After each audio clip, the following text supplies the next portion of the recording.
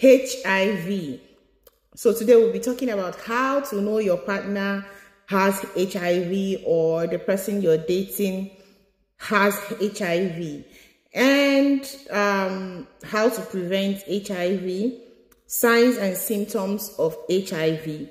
If you have HIV, how your life is. Can you get married? Can you get married and without infecting your partner?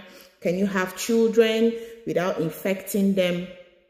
And most importantly, how to prevent HIV. The most important again is, how is HIV gotten really?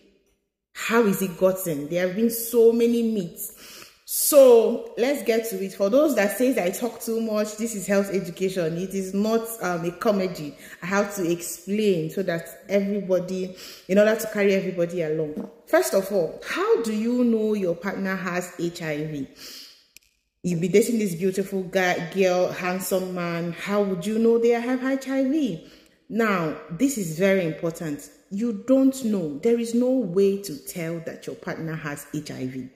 As beautiful as they are, as beautiful as the person you just saw, as beautiful as I am, you never know. There is no way to know physically that someone has HIV, except by them getting tested. And very important, the time of them being tested is very important. Somebody that is exposed to HIV or slept with somebody that has HIV or is exposed to HIV, if you test that person 1 week after, it will be negative. For those people that, that are promiscuous, especially men, before they sleep with you, they go and check you first, send you to a hospital to go get checked, and then it's negative. If that is your method, you are wrong, because that person, most of the times, it doesn't really show till about 3 months or 2 months, depending. So if you're checking that person 1 month, 2 weeks before exposure, it will still be negative. Okay, so this all depends on the time of the testing. Having said that, let's talk about how HIV is gotten. Then after that, we'll talk about the signs and symptoms, and then we'll talk about how to live with HIV perfectly, beautifully. In fact, HIV is more preferable than so many illnesses that has no cure. And please, let me make it known, it has no cure. However, we'll get to it. You can be beautiful, you can live your life very healthy, no problem. If you have HIV, I love you, no problem with you, okay? So let's get to how it is gotten. HIV is gotten by exposure to blood and fluids. Yes, direct exposure to blood and fluids, mostly vaginal sex, intercourse, unprotected, and anal sex. This is why most gay men have HIV, because it's easier to contact anal sex. So you can contact HIV via anal sex. And then deep wet kissing. If both of you have injuries, okay, your partner, that's why brushing immediately is not really good, because you might have injury and the person has injury in their gums. Then this will transfer HIV, but the chances are low, but it happens. Now, using the same syringes and needle, this is where you need to be careful when someone is giving you injection. Okay, so let's get to it. So another way HIV can be gotten is through, needle puncture, sharing of the same needle, just like I've explained. Okay, what other ways? This is basically the ways you can get HIV. Now, having said this, let's talk about signs and symptoms of HIV. Now, this is very important to note that don't wait till you have signs and symptoms before you check yourself. It is advisable to check yourself at least once in 6 months, okay? Okay, because when these signs get seen, most at times it might be progressing to almost, maybe the third stage, okay? So usually you may have it asymptomatically, okay? So make sure you check yourself once in 5 months, 6 months, 3 months, as if you have the opportunity, or twice in a year. Okay, so these signs are this. Now, rashes. I'll post a picture there. These are HIV rash. Night sweats. You might see yourself having night sweats. And fever. You know, we've treated malaria and so many things, but the fever keeps coming back. You're coughing, you're fatigue, you're vomiting, you know. Basically, I didn't mention, I am supposed to mention this. Now, what HIV does is when it gets to you, okay, it's the virus that causes HIV is human immunodeficiency virus. Now, what this virus does is it attacks your immune system, okay? It attacks it and it tries so much to replicate your you know, your cells, basically, and it brings down your CD4 cells, it brings down your immune system, and gradually it starts, you know, as it brings it down.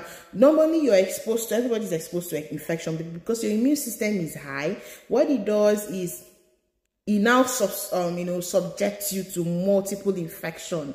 You know, I can be here and somebody that has tuberculosis here, somebody that has HIV without you know, treatment yet.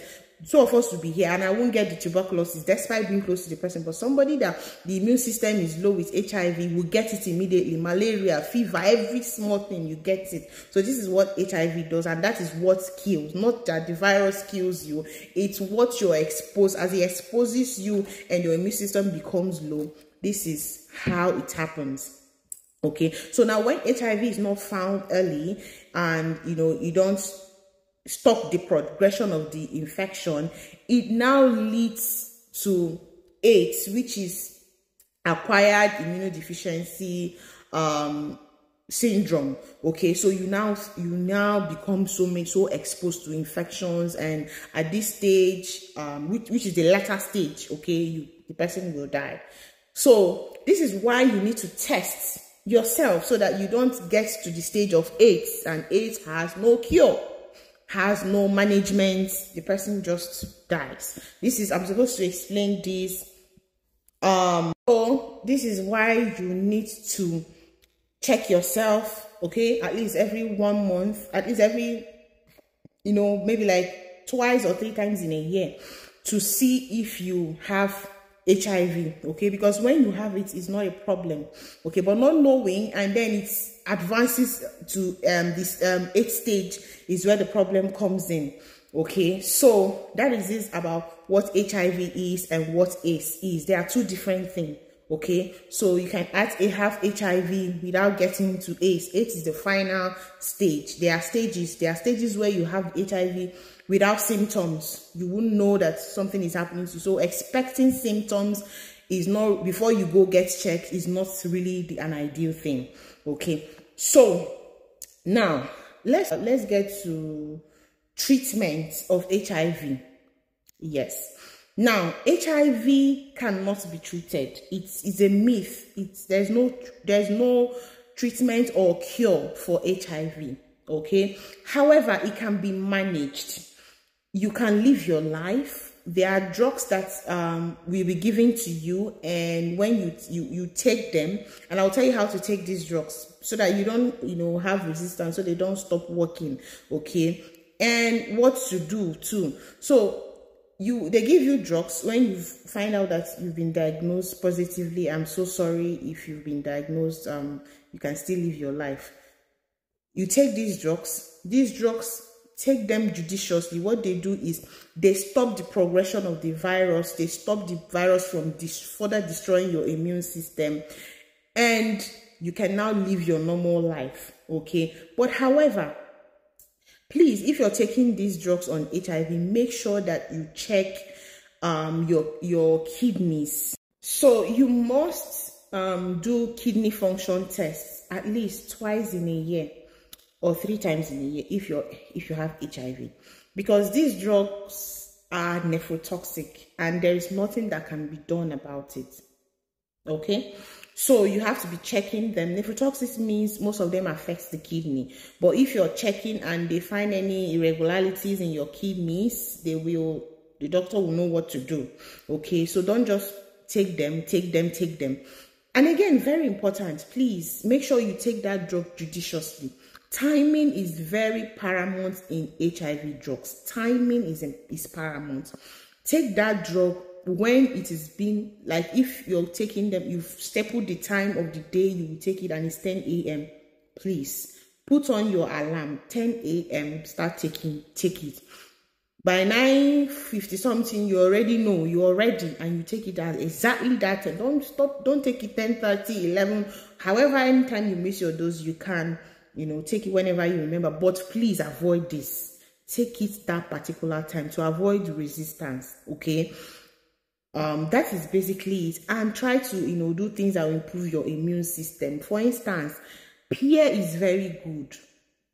Taking pear is very good for HIV people. Taking avocado is very good for HIV. It will improve your immune system, vitamin C. Take lots of water, do exercises, work out, live your life, be happy, look for a boyfriend, get married. Now, this gets me to the point of, can you get married if you have HIV? Wonderful, you can get married. Of course, you can. You can get married, but then you have to have some protective measures by wearing your condoms when you're sleeping with your partner, or if you want to make babies, make sure your viral load is low by taking your drug constantly, judiciously. Okay, you can also let your partner know that you don't deceive somebody, please. It can ruin them. Let them know. If they love you, fine. So with this, making your viral load low is by taking your drugs. Work hand in hand with your doctor. You can get your partner. It's possible to be pregnant. Your children won't get it. Their drugs will be given to you. Your partner won't get it, as long as your viral load is low. Okay, please make sure of this. So that is all about it. Now let's get to prevention of HIV. Practice safe sex if you must, and with condom, and wear your condom properly. Make sure there is no leakage anywhere. Okay, and avoid anal sex, because even if you wear condom for anal sex, sometimes the pressure makes the condom break and you have no idea. Okay, so this is why gay men have HIV a lot. Now, very important is avoid sharing of same needle in the hospital. Make sure the needle they use for you is for you and it's in front of you. The nurse or the doctor is opening a new one. Don't wait to go and say, let me go and look for, or they just already, the drug is there or the syringe is already open. No, I request for a new one. For people going for tattoo, make sure there are new needles, new syringes. You don't just use anyhow thing that you don't know that whether it is new or sterile. Okay, and you can, the most important way to avoid this HIV is by remaining chaste, avoiding sexual intercourse. That's the number one sure way of doing this. And also, you can stick to one partner. You guys should always do your checkups yearly.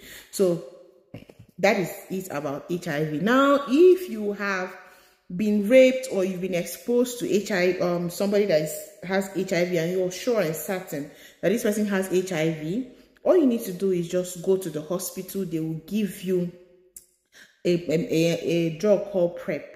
But you have to take it in 3 days time. Within 3 days of space of when you've been exposed, or you punctured yourself with HIV needle or anything that you're sure and certain that the person is HIV, just go to the hospital. Tell them, they know what to do. Okay, so let me know if you like this video. Let me know if you have more questions. You can chat me on my Instagram. And if you're HIV positive, I love you. It is not a problem. At the end of this video, so you would have already known that it's not a problem, right? So have a wonderful day.